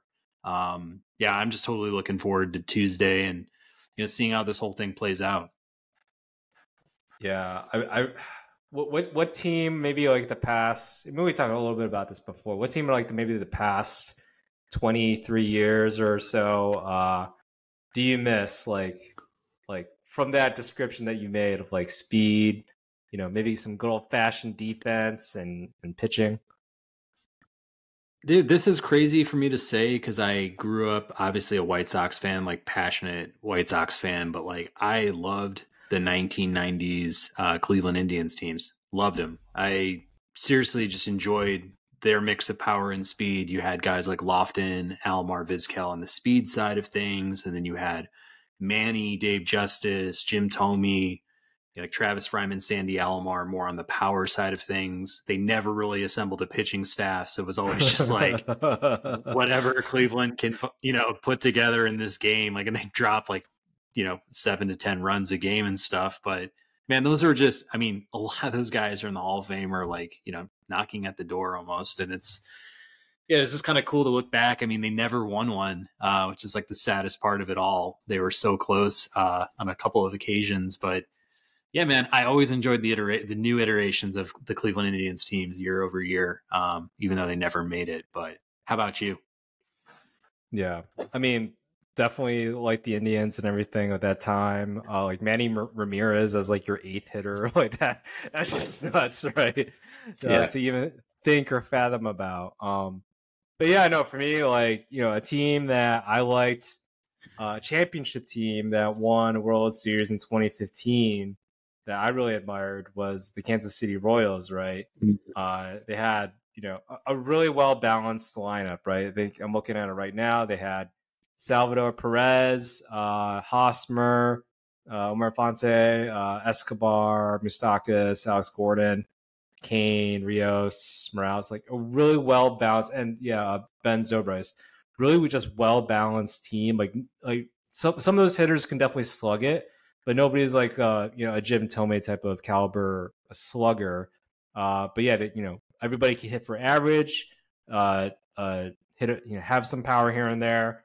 And then they had some speedsters on there, right? One's a Kane, but then they also had Dyson as well, coming off the bench, and you just knew he was going to steal the ball. So, and I don't know, all those players, I feel like they played kind of the game right.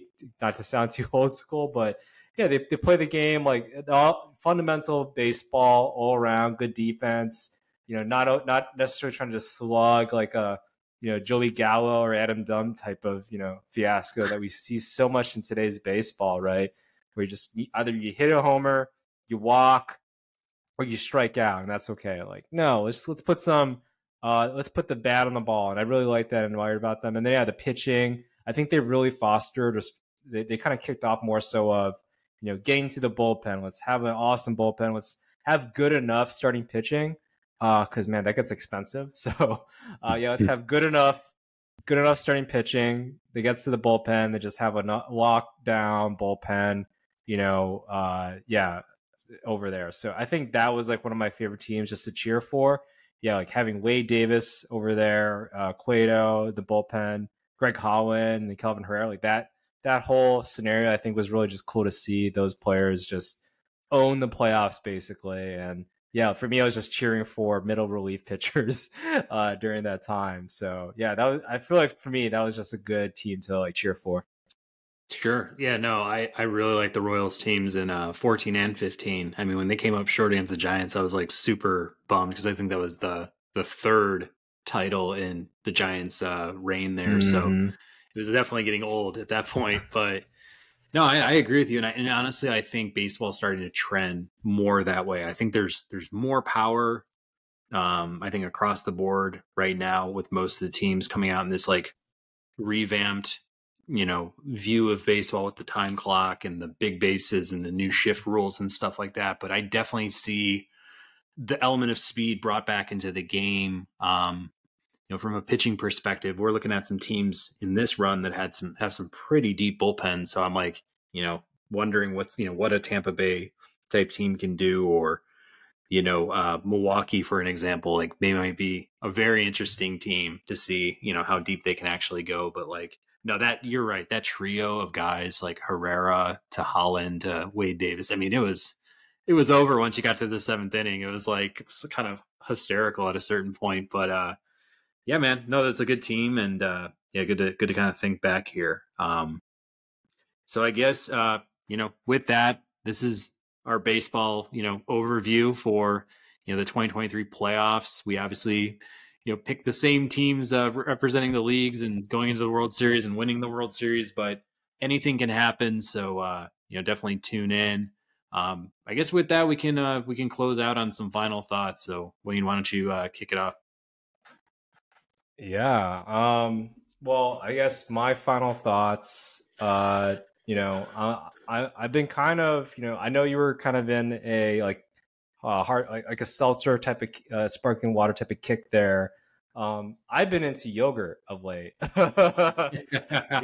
so I think one yogurt I want to call out more so of is Helenos Greek yogurt. It's one of my favorite yogurts out there. It just tastes so good. It's kind of like a buttery type of yogurt out there. Helenos Greek yogurt. Out of like the Seattle area, like every time I go to the airport, and it's like, usually I like to go to the airport and like a little early, grab a snack, maybe a cup of coffee, something like that in like the Seattle area. And they have Eleanor's Greek yogurt like everywhere. You can get it at those magazine type of stand places. You can get it at most like coffee places because it's a nice breakfast thing too. So but yeah, Eleanor's Greek yogurt, amazing like yogurt that they have. There's like a lemon type of yogurt, and then there's like a mixed berry yogurt. Like those two are just phenomenal. And I just want to say, like, I miss that yogurt. Like I look it up, see if I can like online ship it, but I don't know if I trust online ship yogurt to me here. But yeah, I don't know. Patrick, do you like yogurt? Do you got any like hitters like that out there? Or I don't know. What do you think about yogurt these days? Yeah, like let me roll up with some Trix yogurt or some Go-Gurt and have a good time. Yeah, but in all seriousness, no, I do like yogurt. I have yogurt almost every day. I'm not a plain Greek yogurt kind of person. Like, I need to have some flavoring because it's just too funky for me on its own. But I usually I'll have like Chaban or what's the Oikos? No sugar, but it's flavored, so there's different. I like peach. I like the mixed berry and stuff. And What I've noticed though is like if I just eat the yogurt straight, it's definitely not as good as when I like, throw some blueberries through the sink and just like add like real berries to it. I like to add some chia. At times I have like a kind of like an oatmeal cluster type thing that I can drop in the cup as well. But the more stuff I can put in there, especially fresh fruit, I feel like it's the best. Like especially blueberry on blueberry. I think like that's like the pinnacle of like yogurt flavor that I get. Most mornings and stuff. So no, Mhm. I'm definitely down. And for Elenos, is it plain or do you jazz it up at all? It doesn't need to be. Mm. It tastes like it kind of tastes buttery. I think that like even the plain, like if it was just a plain like Greek yogurt, like no lemon or mixed berry type of syrup or whatever, yeah, it just tastes phenomenal. Like I could just eat that, but lo and behold, they put a little bit of flavor in there and tastes amazing. So yeah, I like just even eating like the simple white materials of the yogurt, and doesn't have to have necessarily all these other flavors in there. For me, at least, it tastes really good. But I've only had it really with the different type of flavoring. So, would be interesting to try it like with I don't know, some like flax seeds or some granola with like some honey and maybe a blueberries, like things like that. I tend to like with just normal Greek yogurt if I'm feeling like, all right, I just want something pure without anything else. But that rarely ever happens. I think that only happened like 1 week in my life where I was like, all right, I'm just gonna be supremely healthy and not care about having everything in one container all at once. I was like, all right, I'm gonna be raw, be cool. And then yeah, went to a store, went to like Whole Foods, got honey, and then went to another store, got blueberries, and then put it in that plain Greek yogurt. So those days are gone. I'm just rolling with, all right, I'm gonna pick whatever's on the shelf. And regretfully, yeah, it hasn't been Elenos. I did try this like overnight oats mixed berry yogurt. I think it's like vegan or whatever. This is pretty decent, but yeah, it does not match the levels I think of Elenos. But I do like Chobani. I like the company. I believe they gave like they made a bunch of their employees like their warehouse employees like millionaires like overnight by giving them stock options or something like that. So good overall company I think there. Yeah, no, I'm glad you brought it up. It's a good source of protein. It's lean. After workout or something like that, it's just a good way to get, filled. I even think like late at night and stuff, you want to avoid dessert or whatever else. Like maybe or kind of maybe at an early dinner and you're just getting hungry toward the end of your night. Like it's a great way to kind of just fill up real quickly and, not add a bunch of calories, fat, whatever else it could be. Yeah, So, that's no, glad you exactly threw what it I out did. there. That's exactly what I did. So, but yeah, how about want to hear about your final thought?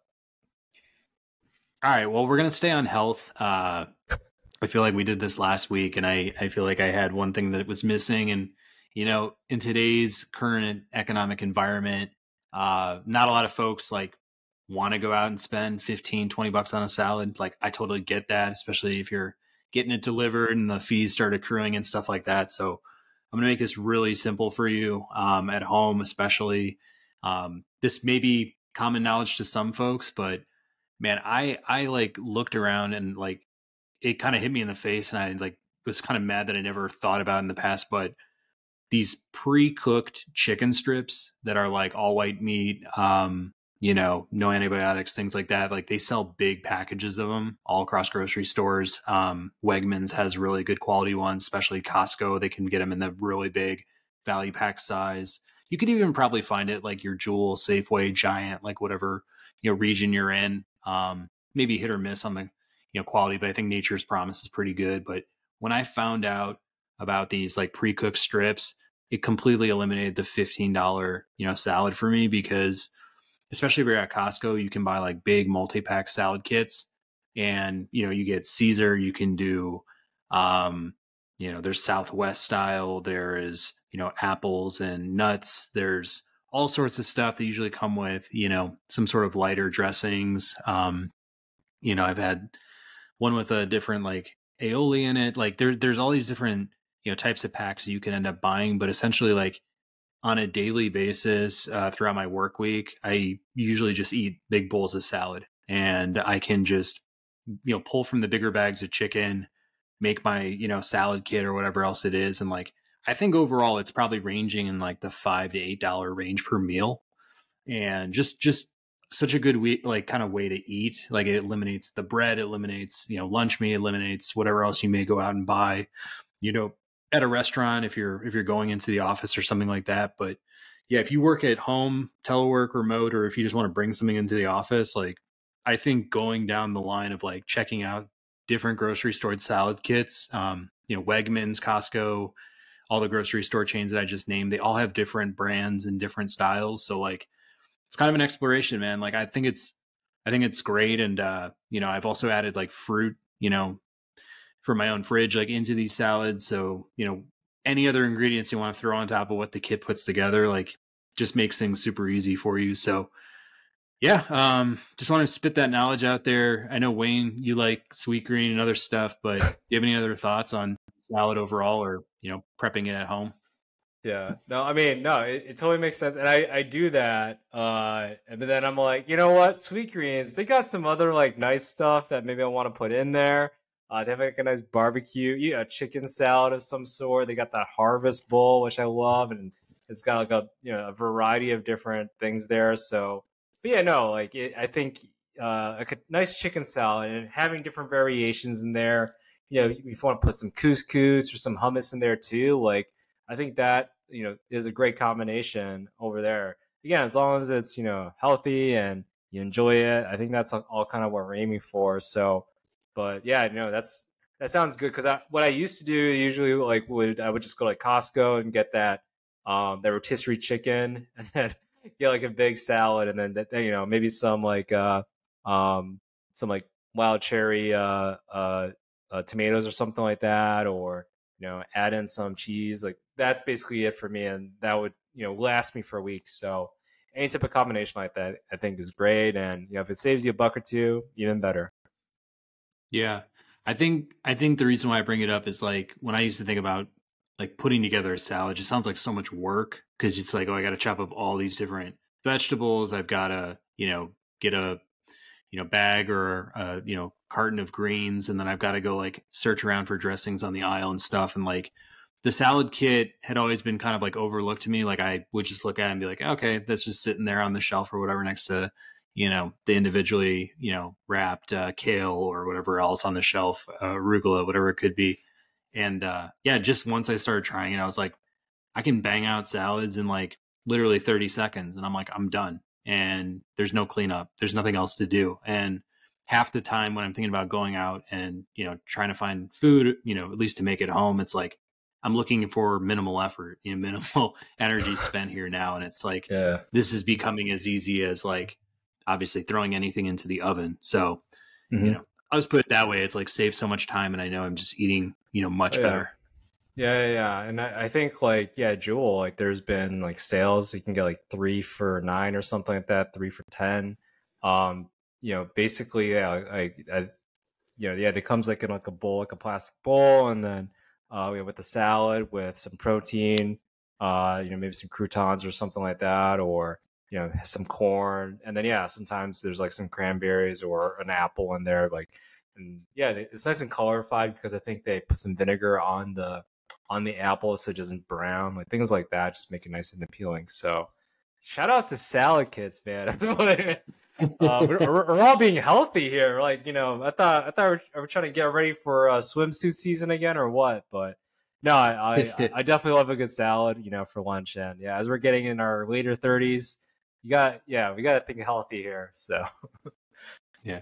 Well, after we've covered the gamut on every single junk food category possible, I think it was only, right that we started going down, greener lanes. But I think we'll be back to some of the ball and, breakfast staples in terms of our conversations, because those are the meals that we really like to talk about at the end of the day. yeah, I mean, we definitely like our YOLO meals, but yeah, there's definitely like the everyday basis. Let's not try to die by the time we're like 40. So yeah. For sure. Well, yeah.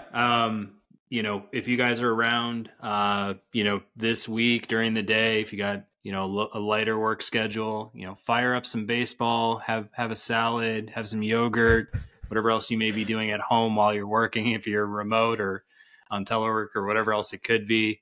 We're really looking forward to it. If you enjoyed this episode, give us a like, subscribe to the channel, do the same on Instagram, follow us. If you're on audio, leave us a review, some stars, 5 preferably. And we'll see you pretty soon as we move back into the next week of football too. So keep your eye out for more videos here from the Ball and Breakfast podcast. With Wayne, I'm Patrick as always, and we'll see you soon.